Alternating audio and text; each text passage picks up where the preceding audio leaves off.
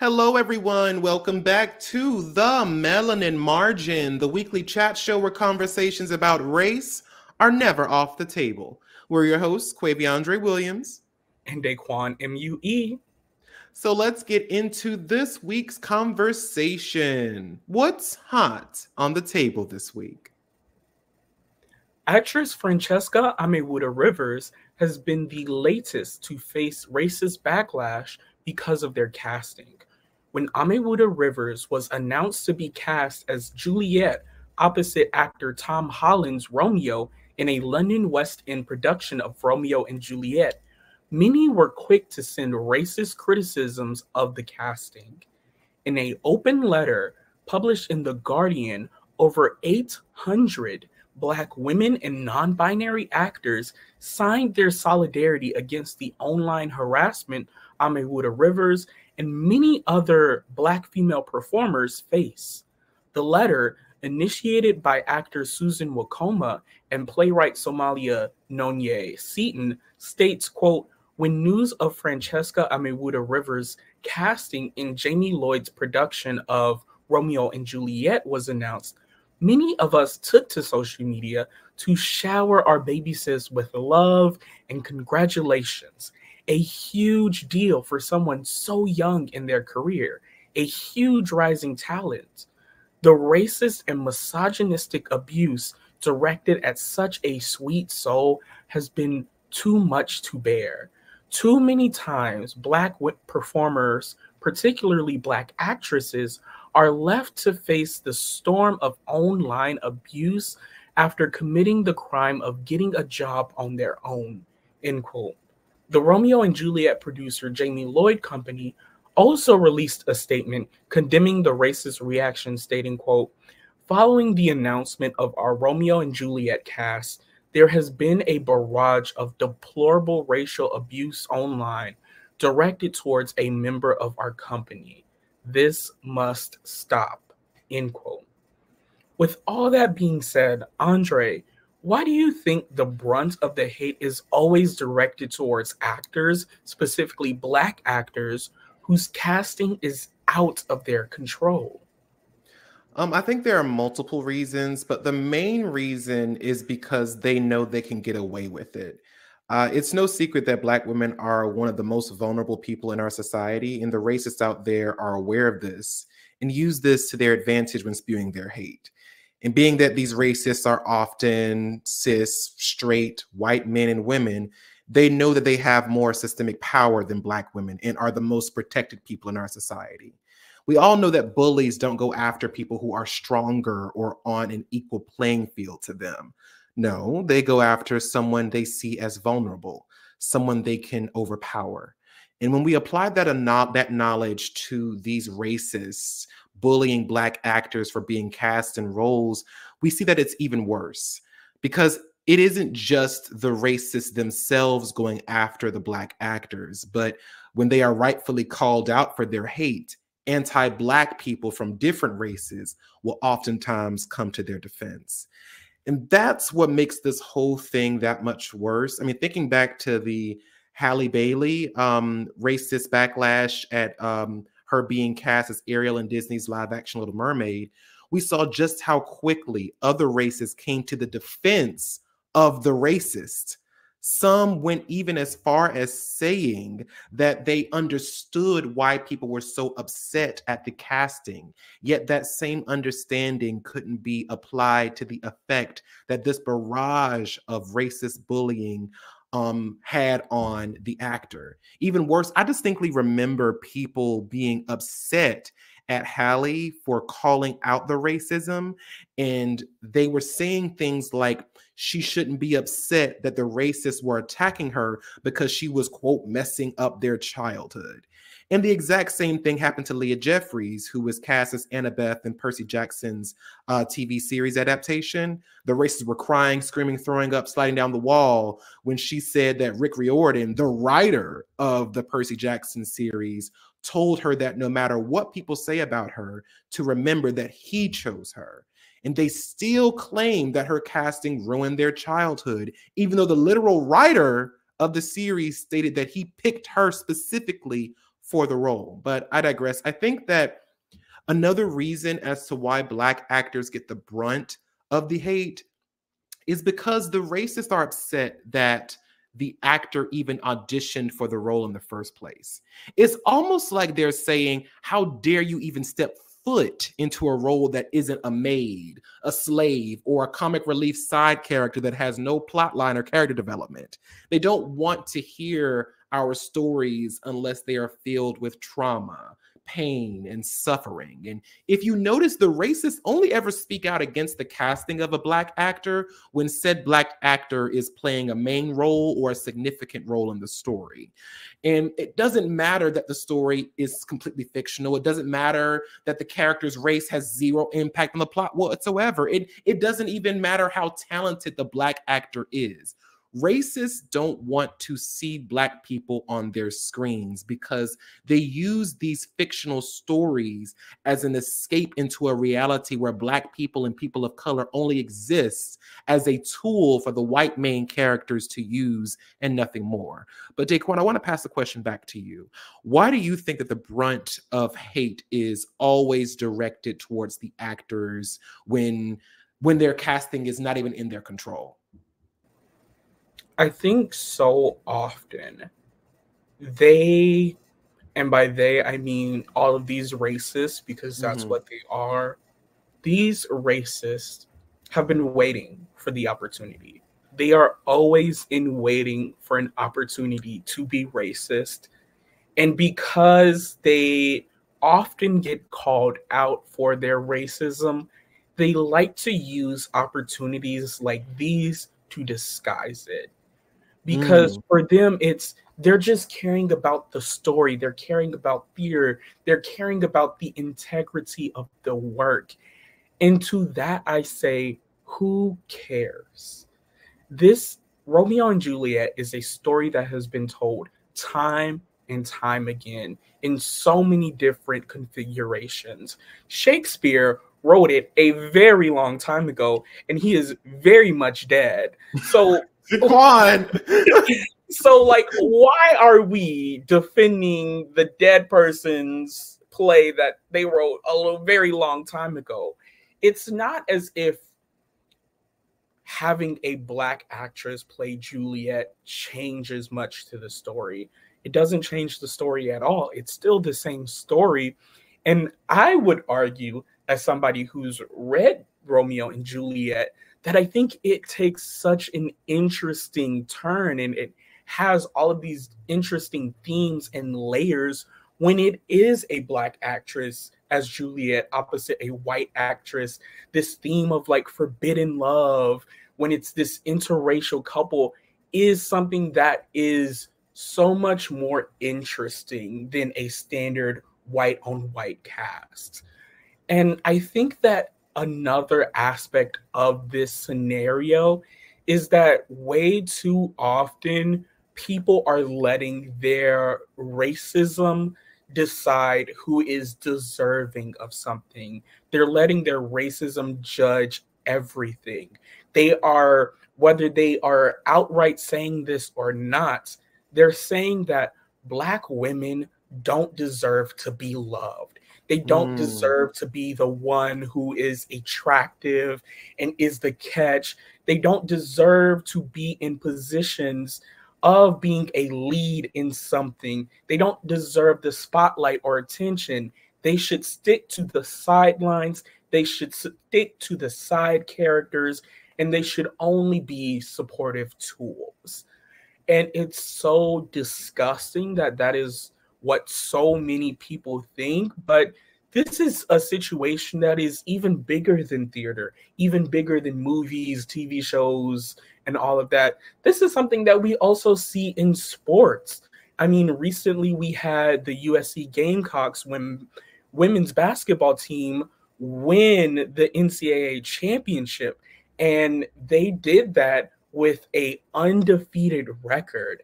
They had their entire starting lineup changed at the beginning of the season and were still able to pull out a great achievement. Yet all of the attention of sports media was on Caitlin Clark, this white basketball player who is very talented, deserves a lot of praise for what she does, but the way that they're so quick to, praise Caitlin Clark and talk about her and South Carolina's girls basketball team, who is primarily Black, who has a Black woman as a coach, gets pushed onto the sidelines because they're not deemed as being as interesting, even though they are making monumental achievements. Or when we have a player such as Angel Reese, who is somebody who is very dominant in the game, is very passionate about the game, they call her too aggressive and come up with all of these names to describe her, following in so many different stereotypes that people have of Black women, when the same thing would not be held to a white basketball player doing the same things. So I think that it often comes down to racists want to be racist, but they don't want to be called out as racist. So they try to sneak in something to be Camouflage. to camouflage what they're doing. Yeah, and I agree. I also think that it's frustrating that the onus to call out the racist attacks of casting decisions often falls on the actor that was cast and not the production company who cast them. Most of the time, the production companies behave from the stance of, if we don't say anything about it, it'll go away. And I've seen interviews with the directors of projects where the casting decision is vehemently attacked by racists, just don't even acknowledge the issue until they are called out to do so by those who are defending the actor who has been bullied. And here's the thing. Would it be nice if we lived in a society where we could cast a person of any race to play a fictional character and not have to worry about anyone being upset by that? Absolutely. But that world doesn't exist. And these production companies know from the get-go that their casting of a Black actor or an actor of color in a role would receive backlash, yet their silence until they are pressured to speak out against it is very telling. Now, before I say what I'm about to say next, I want to preface this by stating that I am in no way diminishing the talent of Black actors and actors of color cast in certain roles, but merely pointing out another factor to consider. See, some production companies have realized that they have a serious problem with the diversity in their casting. Because of this, they will seek out talented Black actors and actors of color to cast in certain roles in order to beat the racism allegations. The problem is, diversifying the actors you cast is a bigger deal than many of these production companies are aware of, specifically production companies that rarely include actors of color and Black actors in their storytelling.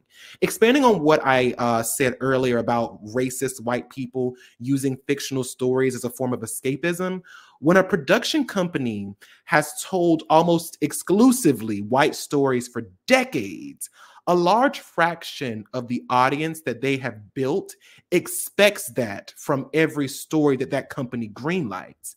Now, I'm not saying that every production company that casts Black actors and actors of color are using them as shields against racism allegations, but the ones that truly want to diversify their storytelling need to understand the gravity that comes with making progress like this. They have to stop being reactive to the backlash and start being proactive. There needs to be statements accompanying these casting decisions that clarify that the studio is standing 10 toes down for the actor they chose, and that any hate directed at these actors will not be tolerated whatsoever. And not only that, but there needs to be statements of support from the other actors working with them, as well as the director of the project. There needs to be a team that works on social media pages that ensures that any racist tweets, comments, and replies are blocked and deleted swiftly. Even if they can't stop people from making their own videos and tweets about the actor, they at the very least need to make sure that those comments don't make it into the main page of the actor or the studio page for the project. The point is, there needs to be tact and care when casting a talented actor of color and Black actor in certain roles, because whether we want to acknowledge it or not, racism is alive and well, and these actors should not have to face it alone. Their talent speaks for itself, but these racists yell from the rooftops how much they don't want them to be there. But Daquon, what do you think? Do you think that production companies should be more vocal and take a firm stance against racism of their performers face? Absolutely. I think not only should they do it, but they should do it to the umpteenth level. They should Right. go above and beyond. Like you say, stand 10 toes down. Make Right. sure that it's known. We made this decision. We stand by it. None of y'all can change it. And if you don't like it, you ain't got to watch it. Sucks to be you. Sucks to be you. Oh, well, boo-hoo, cry. Like, it should be something that they are very cognizant of, because let's be real. A lot of these companies like to use diversity and inclusion, be like, we're so diverse and inclusive and we're putting in the work. We care about different communities and we care about these issues, but they only go to the surface, right? Yes. Casting is a surface level, solution to issues of diversity and inclusion. It gives more representation, sure, but you need to go much deeper to get at the root of so many problems. Get to the root. The roots. And I think that when you cast somebody in a position like this, you should know that this is going to happen, because we've seen it so many times. We see it even for fictional fan castings of Rapunzel. Girl. What? The fan cast, and y'all are sending the actress hate. Girl, get real. Yeah. But this is something that so many companies should expect and be proactive about how they're going to handle this situation.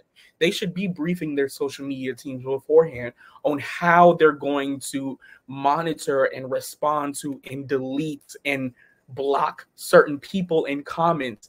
They should go to the actors and actresses on set and let them know that they have resources that are available to help them deal with the hate.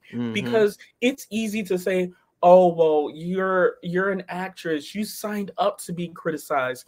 Nobody signs up for racism. Right. Nobody signs up for misogyny, bigotry at all. That does not come with the job. That is in nobody's job description. And so companies should realize what's going on and be sure that there are resources for these actors and actresses to have the support that they need in situations like these. And they should be able to stand firmly on their decisions. I'm not even going to say they need to give rationale. They just need to be like, we made this decision. If you don't like it, womp womp. Like, get over it. And I think that also what a lot of companies need to do is be more thoughtful of their casting. I think that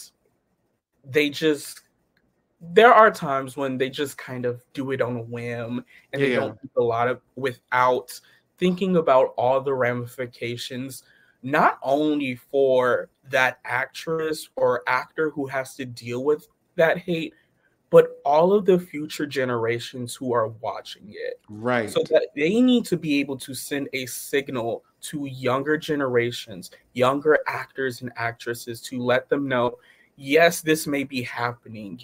We see the hate just like you do, but we are making sure that this doesn't happen. We are stopping it. We are going to continue to try to stop it in the future. And we are dedicated in investing in the future generation to make sure that they are supported as they're coming into the industry, because this is something that can be very detrimental to somebody's career. They can think that they are getting their big break, that finally they're making it. And when they want to celebrate, when they want to have this achievement, they can only look at it through the lens of all the racism and misogyny that they see with it. And that's tragic. Absolutely. In an article on BBC written by Christine Rowe, we learned that compliments can actually have a negative impact on one's self esteem. According to Associate Professor of Developmental Psychology at the University of Amsterdam, Eddie Bromelman, inflated praise, quote, can actually deepen a cycle of low self-esteem, even if it's intended to combat it, end quote. Moreover, many times compliments can be received as inappropriate, such as appearance-based compliments, or even stereotypical, such as calling a Black person articulate. Research has shown that, quote, both men and women who received appearance-based compliments subsequently did much worse on math tests, and inappropriate compliments increased anxiety and depression levels in women, end quote. Not only have compliments been shown to worsen mental image and performance, but compliments can even break trust. Brummelman suggests that, quote, inflated compliments from teachers can signal that they have low expectations of certain students, such as those from low socioeconomic backgrounds, and are praising lavishly to overcompensate. Preschoolers, when they see that teachers praise lavishly, regardless of the quality of their work, they start trusting their teachers' praise less, end quote. So, Daquon, I wanted to ask you, how do you handle compliments, and has it changed over time? Girl, that's a question. That's a question. Look over there. I would say that I've gotten better as time went on. Mm-hmm. It, for me, was something I didn't like as a child. Mm-hmm. And even now, to a certain extent, it's kind of eh. But Mm-hmm. especially when I was younger, I hated receiving compliments in front of the class. If it was like a one-on-one or like a more intimate setting, like if I was talking to a teacher one-on-one and they gave me a compliment, I could deal with that. I could Yeah. process that, enjoy it. It felt good enough for being a compliment. But in front of an entire class, girl, not for me. Get somebody else to do it. Get somebody else to do it. I don't need it. I don't want it, girl. You could keep it. Because for me, I didn't like being in the spotlight and having that level of attention on me in front of everybody felt embarrassing. It made me feel self-conscious because I was already self-conscious about a lot of things. I was a big Black kid who was queer and had all of these different mannerisms that people may have called sus. And so it was something where when I was younger, I was hiding a lot. And so I never wanted the spotlight on me like that. And so I definitely resonated with the article in terms of how it showed how, it can really worsen somebody's self-confidence and self-image and self-esteem when they already have issues with that. But I would say that I definitely have improved in many ways. I can take a compliment now. It still can be a little awkward at times, but I think that's more just like social anxiety being like, I don't know how to respond to this. Like, do I say thank you? I don't want to sound conceited with my thank you. Like, how do I phrase the thank you? But a lot of times I'm like, okay, this is me overthinking it, and I can rationalize it and just come with a thank you or some type of response and kind of get over it. So compliments now do feel a lot better. I can take it in many more different situations. And so it's definitely something that I had to actively work on, though. But let me pass it back to you. How do you handle compliments? I suppose it depends on the compliment. I've always just said thank you. However, when it comes to compliments on my acting, that's definitely shifted over time. When I first got into acting, I was a high school sophomore, and I had a very encouraging drama teacher. She was very much so the type of teacher that really gassed you up. And I'm not even gonna lie to you, bitch. I believed it. Baby, she made me think I was one of one, honey. So my acting the only skills, one, the only one, bitch. So my acting skills, they pretty much stayed stagnant for a while. And that is until midway through my junior year of high school where I had to change schools. Now, naturally, when I got to, my new school, I requested to be in a theater class. And when the teacher told us all to prepare a monologue for an assignment, I was fully prepared to go up on that stage and eat the girls up. I mean, I went up there, said my slate, did my monologue, and waited for the applause. And while my classmates did clap after I was done, I stood on that stage with a broad smile on my face, waiting to hear the teacher tell me just how amazing I was. And baby, he let me have it. I'm talking about note after note after note after note. Girl, he had me standing there shook because my first theater teacher gave me all the compliments on every performance, but she never really gave me any notes. So I just assumed I always had it in the bag. But this new teacher humbled me with a quickness. I was never arrogant, but I definitely was a little overconfident in my skill set. And it wasn't until this teacher that I learned that no matter how talented you think you are, there is always room for improvement. Every performance I gave this teacher after that first one, he made sure to give me plenty of notes, which I quickly applied. And not only did he help me learn how to take constructive criticism, but his notes made me into a much better actor. It wasn't until I had my final round of auditions for an honors theater program that he gave me my first compliment. I'd run this monologue about 2 or 3 times in front of him, and I was, being particularly hard on myself that day. And he sat me down and told me that he doesn't like giving compliments to actors he works with because that's not what they need. He said that he already knew I was a good actor from my very first monologue I performed for him, but he pushed me because he knew I had it in me to be a great actor. And that's when it all clicked for me. He taught me how to both be confident in my skills while also being open to being better. And that lesson he imparted didn't just help me as an actor, but in every venture that I embark on. I mean, even in my writing, whenever I ask for feedback, I tell people not to mince words or sugarcoat their critique, because while I am confident in my storytelling, I'm also aware there's always room for improvement. There are always things that other people will see that I just can't because I'm too close to the work that I created. Being great at what you do isn't just about your natural skills. It's about always looking for ways to grow and improve. But Daquon, since we're on the topic of how compliments affect us, I wanted to ask you, have you ever given or received a compliment that you felt was inappropriate or demeaning? Yes. However, I'm going to come back to that because... Oh, you'll come back to... I'm going to come back to that because okay. I do need to talk about getting compliments for your arts. Okay. Because I just have to say, I'm so glad you said that, because thinking now, I do recognize that there is a difference on how I receive compliments when it is something that's like, writing or makeup or anything creative that I do, or even just like my academic work versus, other things like getting a compliment at work for like the work that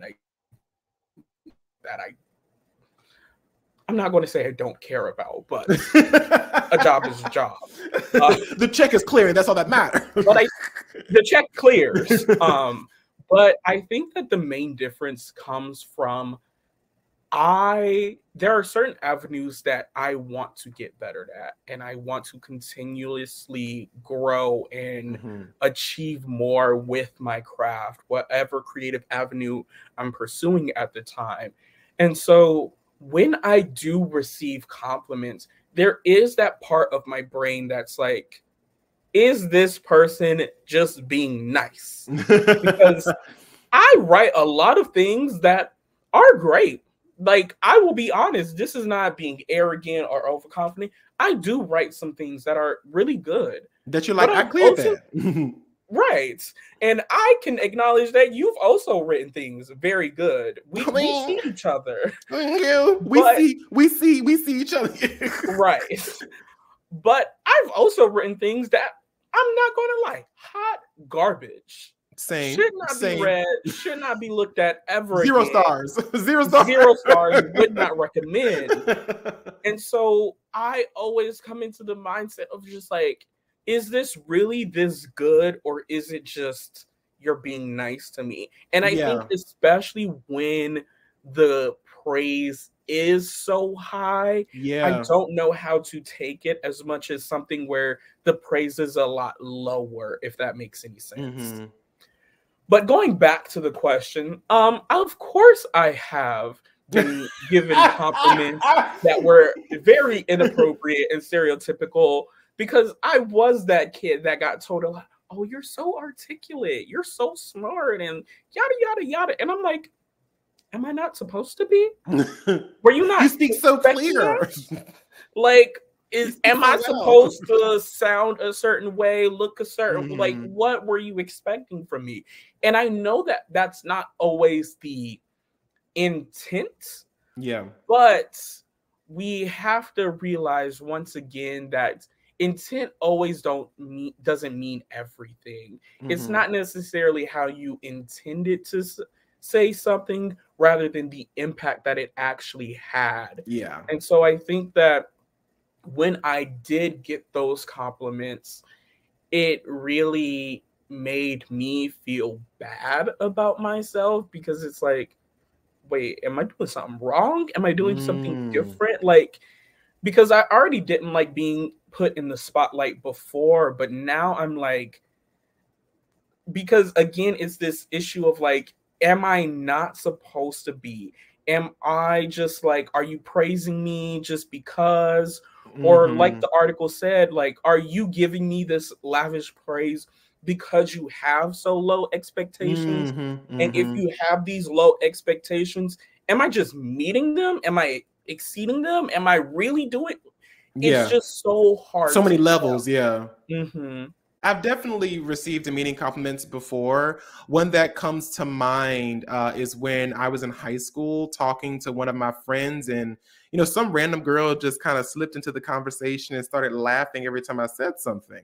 Now, at first, I thought, oh, she was laughing at the story I was telling because it was pretty funny. It was pretty funny the story that I was telling.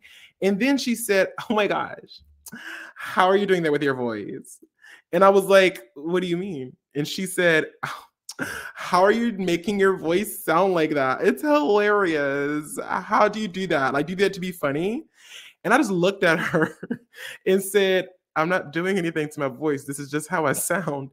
And she would not let it go. She just kept telling me to stop and that there was no way I actually sounded like that, and just kept laughing in my face.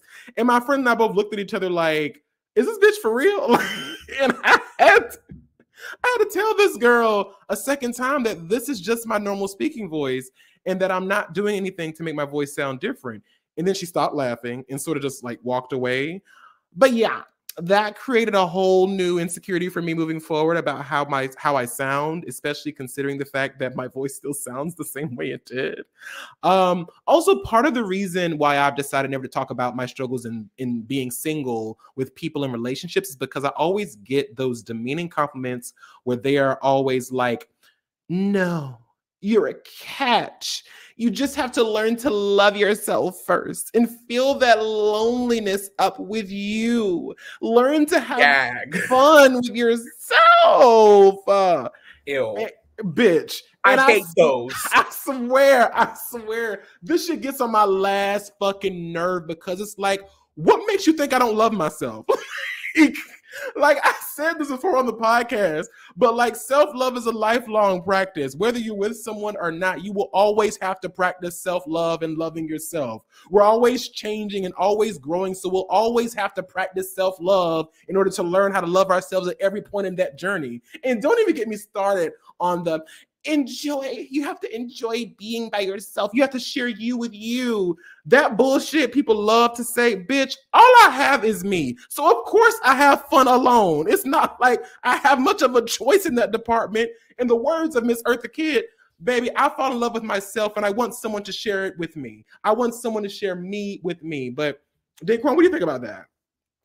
Girl, I hate those comments, because They think that they're doing something. They think they really clearing, encouraging, that they're clearing the plate. But let me tell you, the whole buffet is still there. It's still on that plate. Like, you haven't eaten not nary a piece of anything.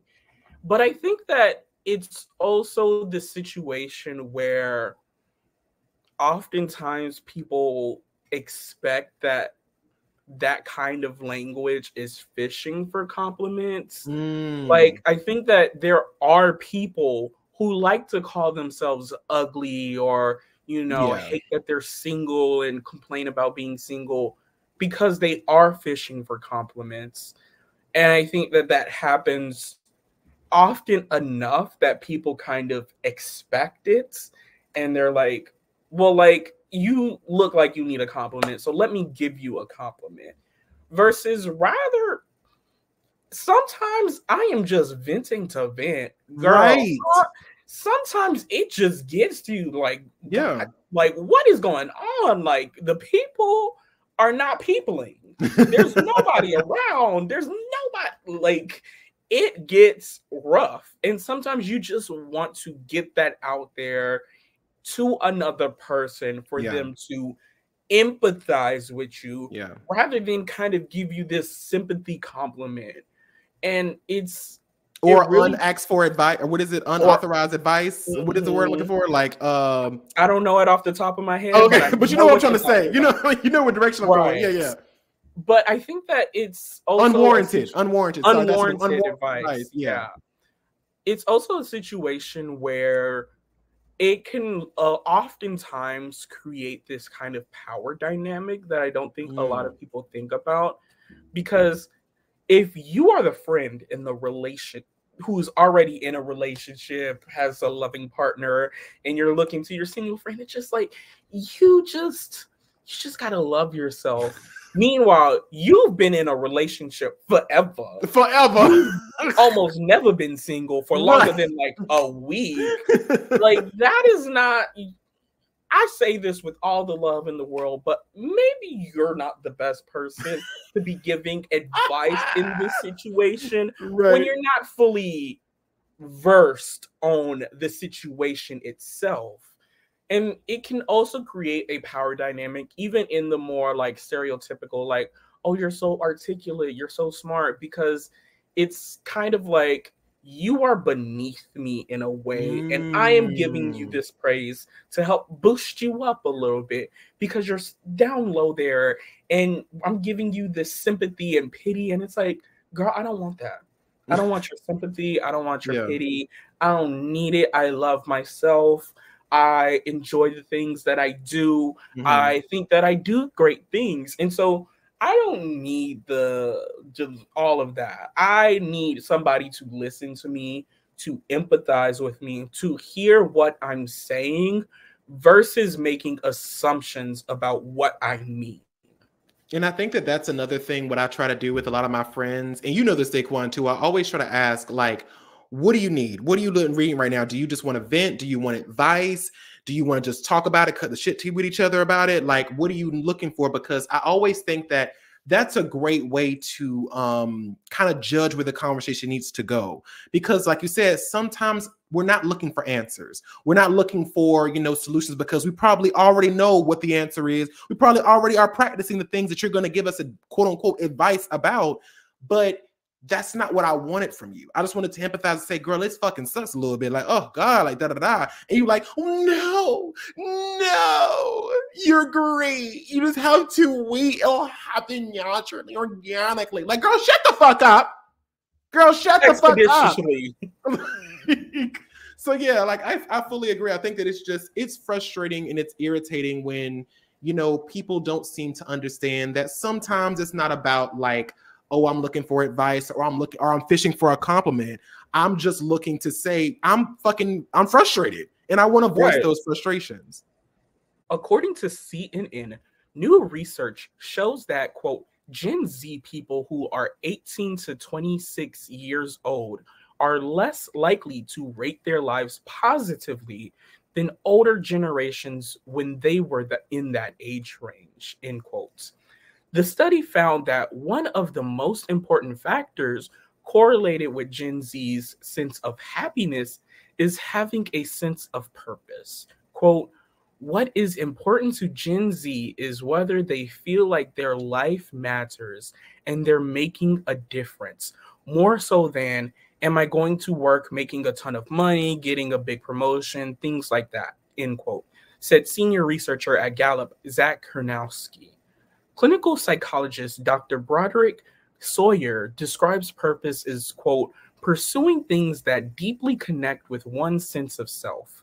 In essence, developmental years need to feel like they are going somewhere rather than useless, aimless, or aligned with social or parental expectations. Purpose doesn't have to center around a job either. It can be about causes you support or the relationships you form, end quote. So, Andre, I wanted to ask you, do you feel like you know your purpose or are you still figuring it out? If you would have asked me this question a few months ago, I would have told you with absolute certainty that I knew exactly what my purpose was. A few months ago, I had my entire plan laid out. I knew where I was going, what I was going to do, and how I was going to do it. I was confident in the knowledge that I was very close to being on the road to not only living in my purpose, but fulfilling my purpose. I knew that all the hard work, time, and energy I put into what I thought I was destined to do was finally going to pay off for me. All the struggles that I endured up until that point were going to be the basis for the motivational speeches I'd make once I was finally on the other side of the hard times and living in my destiny. Bitch, I wasn't wearing rose-colored glasses. No, no, no. I had rose-colored contacts in so that every corner of my vision was filled with my delusion, okay? I lived my life with the idea that things would work out much in the same way that TV shows and movies do. There was the goal of the main character, that they wanted to achieve, the obstacles that they would have to overcome and learn from, so their happy ending would be hard earned and well deserved. And I believed that I was that main character and that it was my time. It was time for me to finally reach my well earned happy ending. But that didn't happen. Instead, the thing I worked so hard for, the thing that I fought tooth and nail to get, the star I reached so high up in the sky to grab, was unfortunately too far out of my reach. I thought that because I try my best to be a good person and do the right thing, that the world was bound to give me a reward at some point. But that's not how the world works. You don't get brownie points for doing the right thing. You're supposed to do the right thing because it's the right thing to do, not because you think you'll get something out of it in the long run. I had to come to a place of acceptance, knowing that life isn't always fair. And just because you want something really fucking badly doesn't necessarily mean that you'll always get it. I knew the risk I took in going for my original goal. For some, it works out. For others, it doesn't. For me, I guess it just wasn't meant to be. That doesn't mean that the work I put into it didn't matter. That also doesn't mean that I'm not talented or good at what I do. It just means that this particular goal I had didn't work out because I had wrapped so much of my identity in that goal. The grief of not being able to reach it after all this time was devastating. However, I had to pick myself back up, dust myself off, and pivot. And life is kind of bittersweet in that way.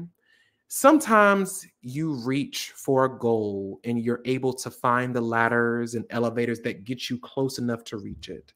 And other times, no matter how hard you push, some doors aren't meant to be open for you. And that's hard. It's sad, but that's life. So to answer the question, no, I don't really know what my purpose is in life anymore. Not like I thought I did. So now I'm back to the drawing board, hoping to figure out what it truly is. But Daquon, I want to pass it back to you. What do you think? Whew. Girl, this is something that I had to think a lot about because it's something that I honestly don't think about often. Or I should say, I do think about often, but in a more negative context.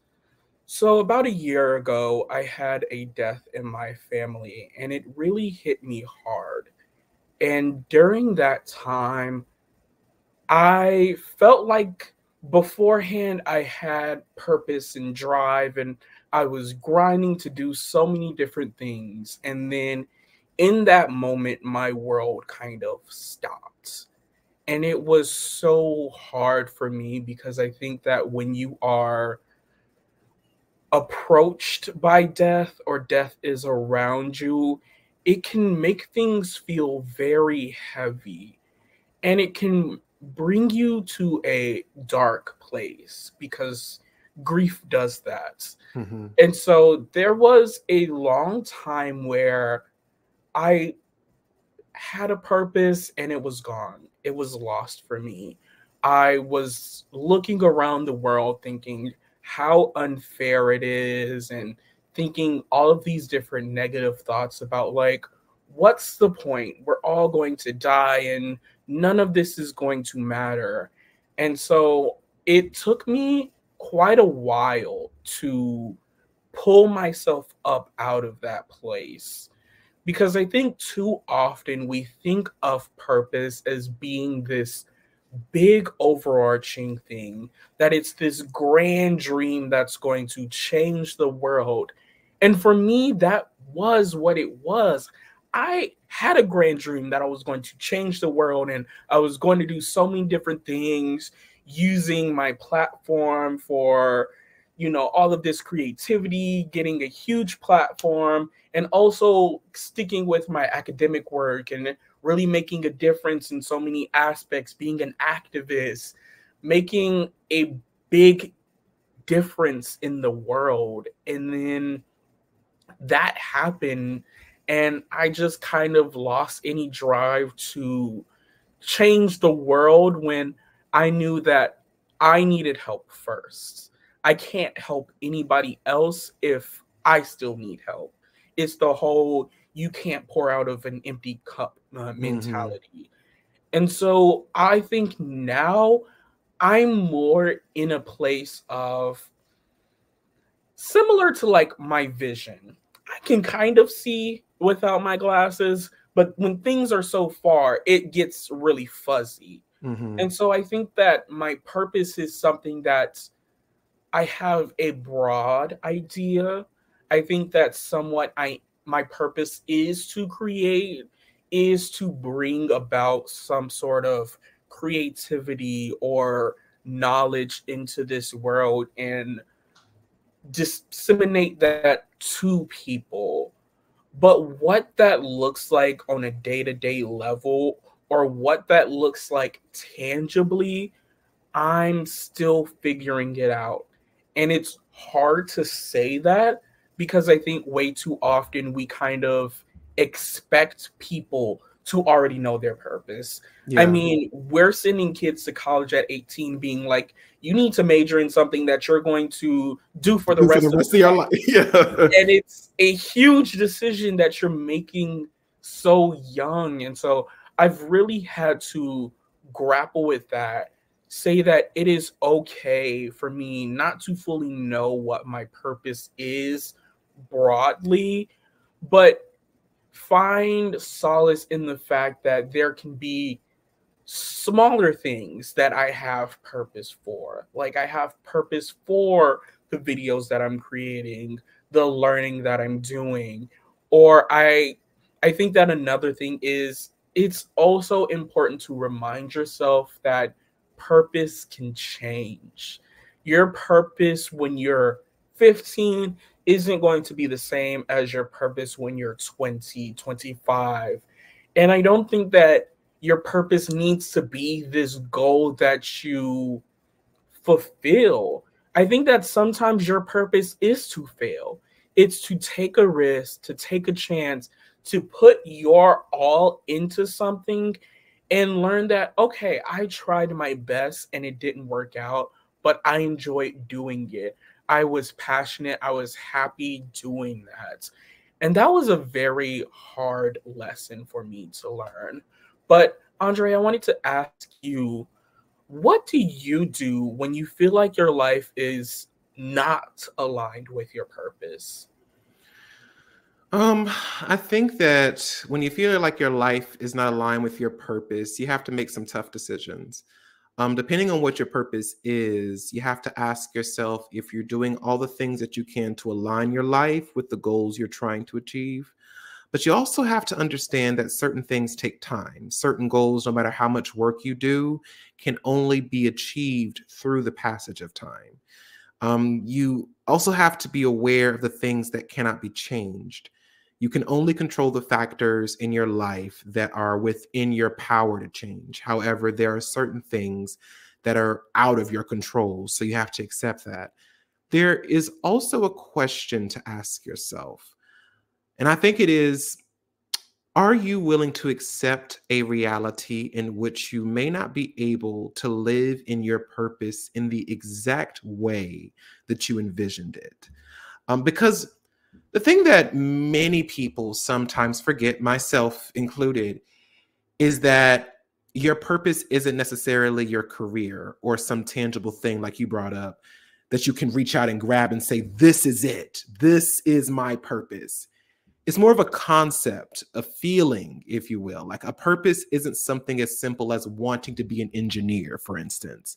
A purpose, I think, just like I think the article pointed out and you pointed out, is something more along the lines of, I'm meant to help people through my creations, or I'm meant to help those who cannot help themselves, or I'm meant to help people see the world through a different lens.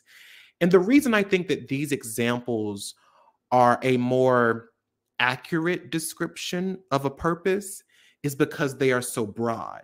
Each of those examples could be applicable to hundreds, if not thousands, of different career or life paths, which is why I had to reevaluate what my purpose was, because I tied my purpose to a specific goal that if I didn't achieve that very specific thing, it would mean that I wasn't living my purpose. And when you tie your purpose to an achievement or to a tangible physical thing that is wholly dependent upon factors that are outside of your control, you can lose your sense of self very easily, just like I did. So when you're trying to align your life with your purpose, you have to be actively working towards finding what that purpose truly is outside of the narrow idea that you've bound it to. You know, find the root of what your purpose is. And once you find that, you'll discover the multitude of ways that you can live out that purpose, as well as find ways to align your life to match it. But Daquon, I mean, what do you think? What do you do when you feel like your life is not aligned with your purpose?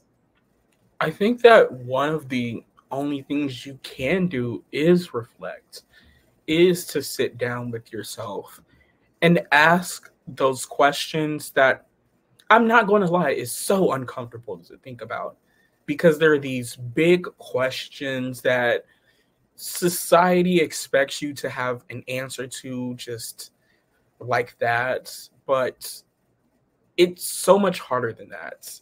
And I think that you have to ask yourself, is your life not aligned with your purpose, or is your purpose not aligned with your life? And what I mean by that is, I think that so often we think that our purpose has to be, like you said, this tangible thing, that there's this achievement that I Mhm. must have. And right now, I'm not pursuing that achievement in any way.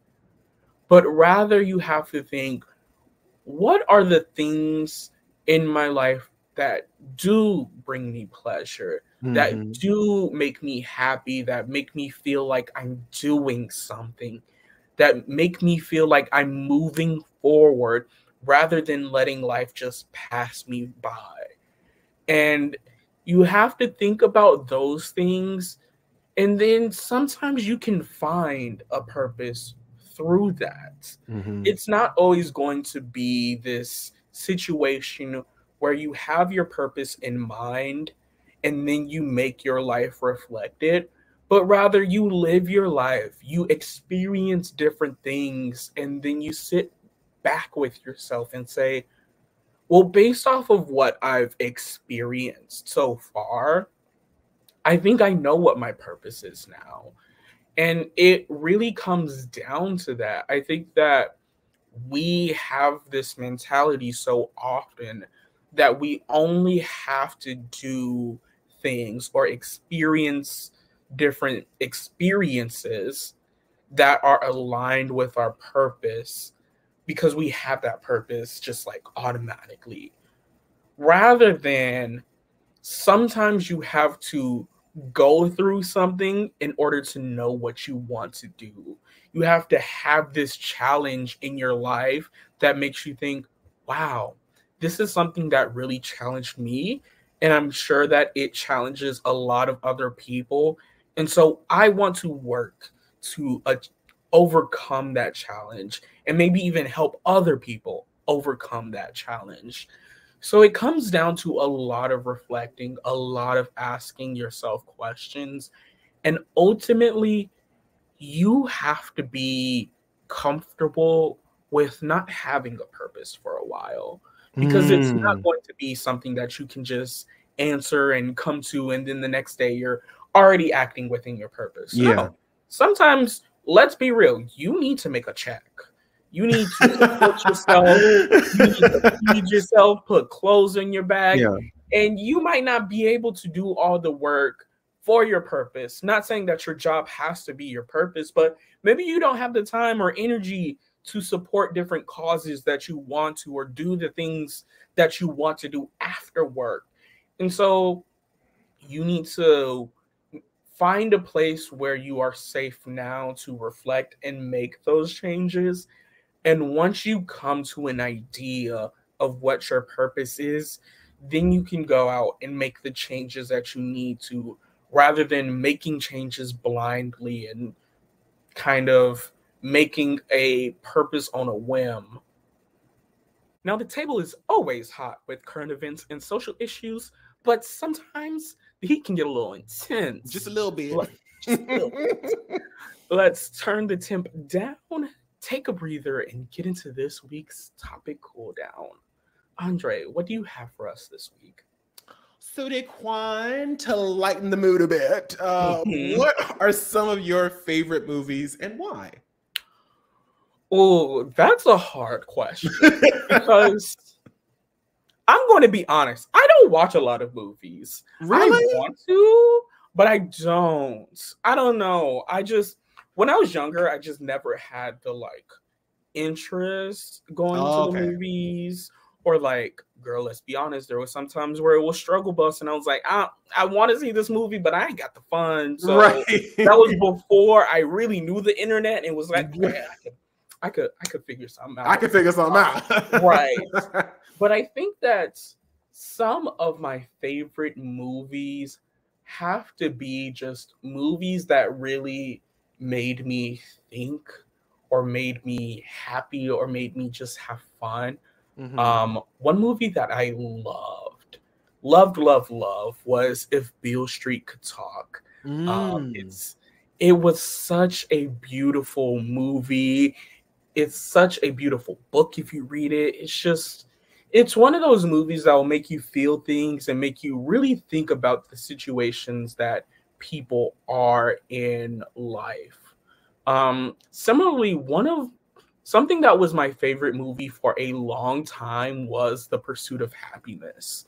I saw it when I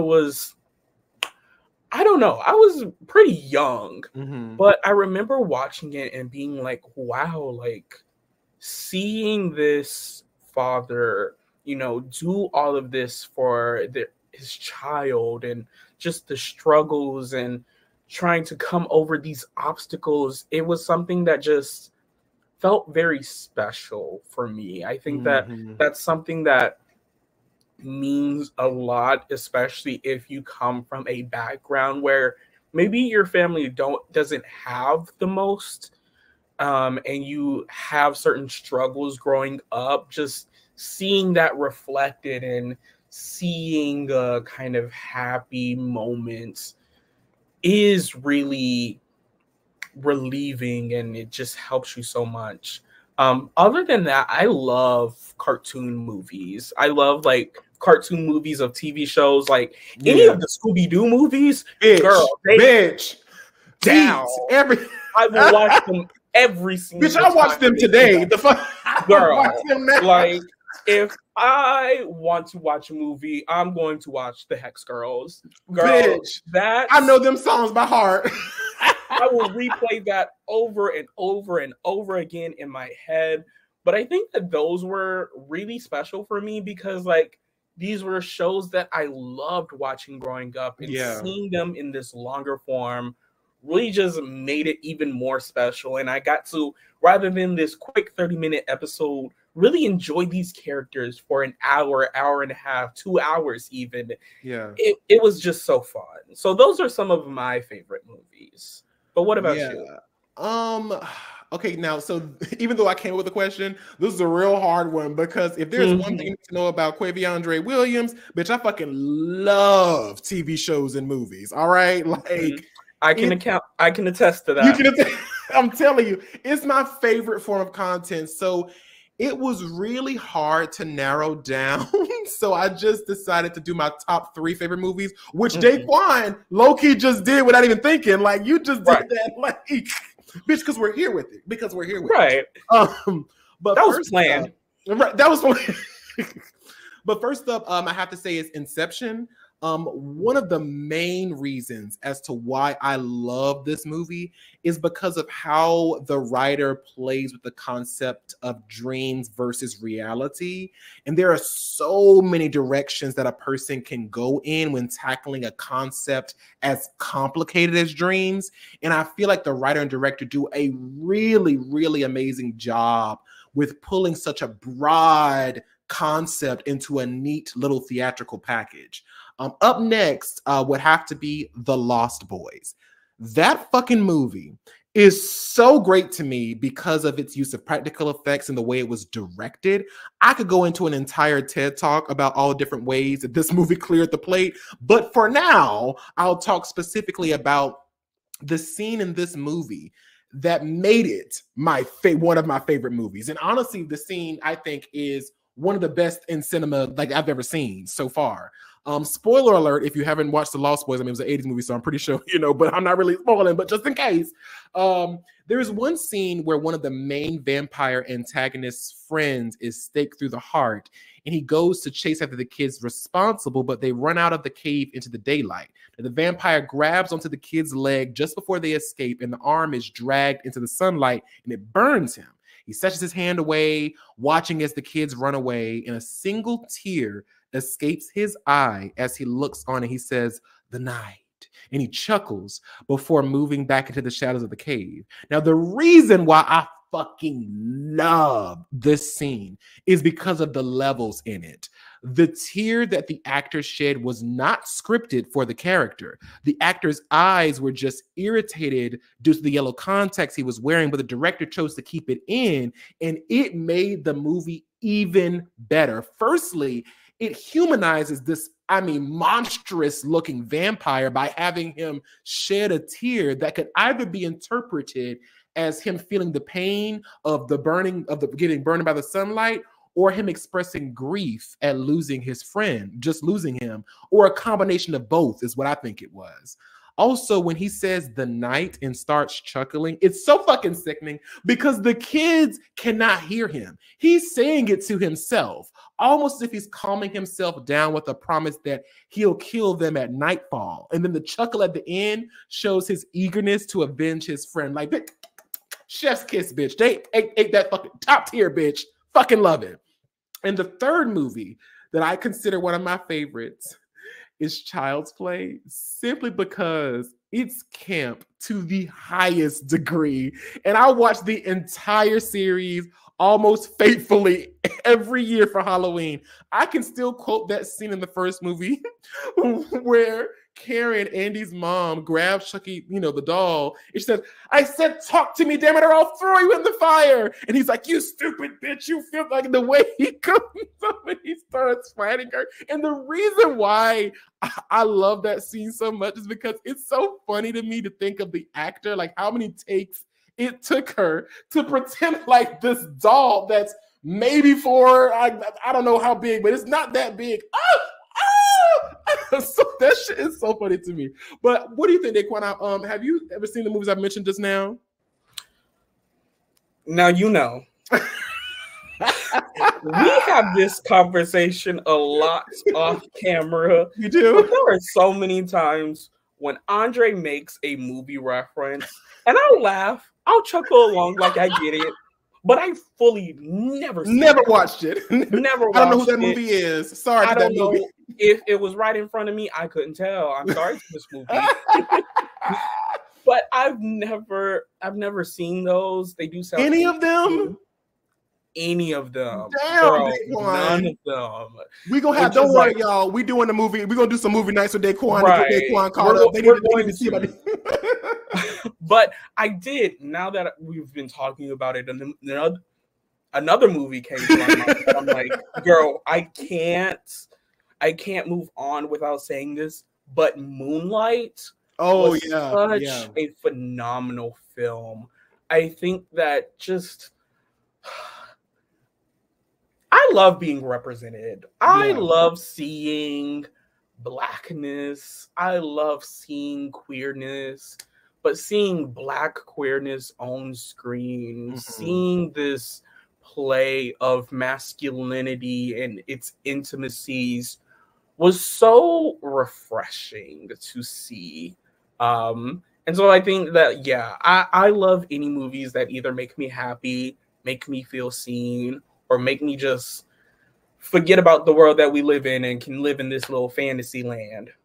Right. Now, so many children grow up never knowing the full scope of what their culture has contributed to society and history. So it's time for a change. Let's take a pause, rewind, and remind the world just how we did that.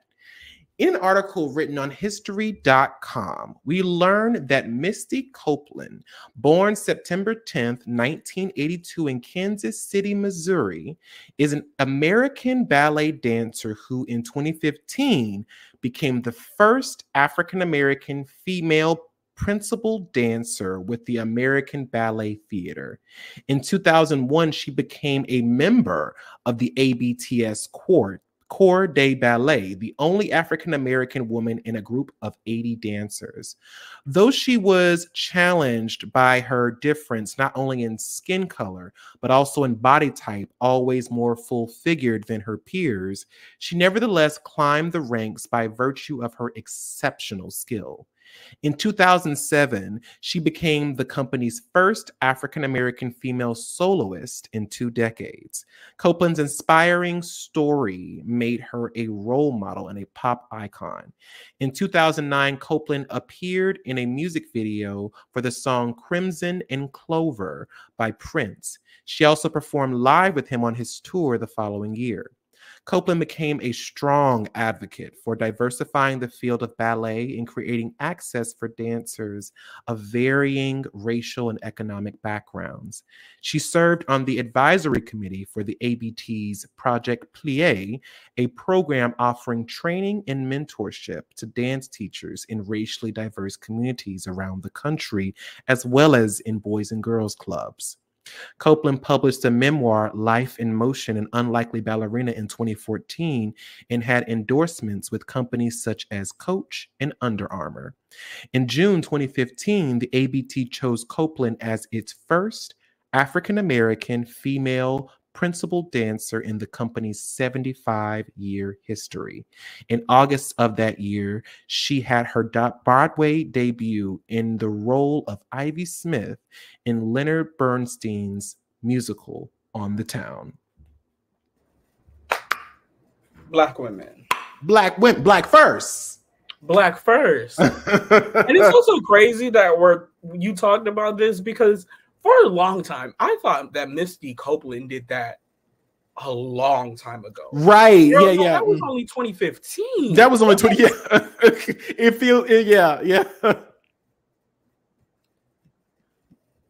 According to blackpast.org, Benny Jean Prim, a pioneer in HIV/AIDS research and treatment and an anesthesiologist, was born on May 28, 1928, in Williamson, West Virginia. In 1948, Prim transferred to West Virginia State College, where he received a Bachelor of Science degree in education, concentrating in pre-med, biological science, and German. After graduating from West Virginia State, he entered the U.S. Army as a second lieutenant. Prim was one of the first Black officers to command white troops after President Harry Truman integrated the U.S. military in 1948.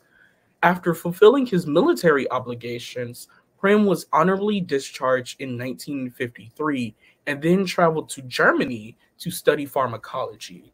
Starting in 1963, Prim worked as a weekend emergency room anesthesiologist at Harlem Hospital.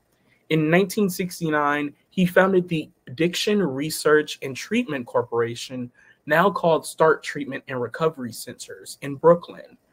In 1981, Prim launched the Urban Resource Institute to protect spouses from domestic violence. 2 years later, in 1983, through behavior observation and testing, he connected the relationship between IV substance abuse and AIDS and discovered that the disease among Black Americans far outnumbered the recorded cases in the LGBTQ community. Prim was a medical consultant to 3 U.S. presidents, including serving on Ronald Reagan's Presidential Commission on the Human Immunodeficiency Virus Epidemic in 1987.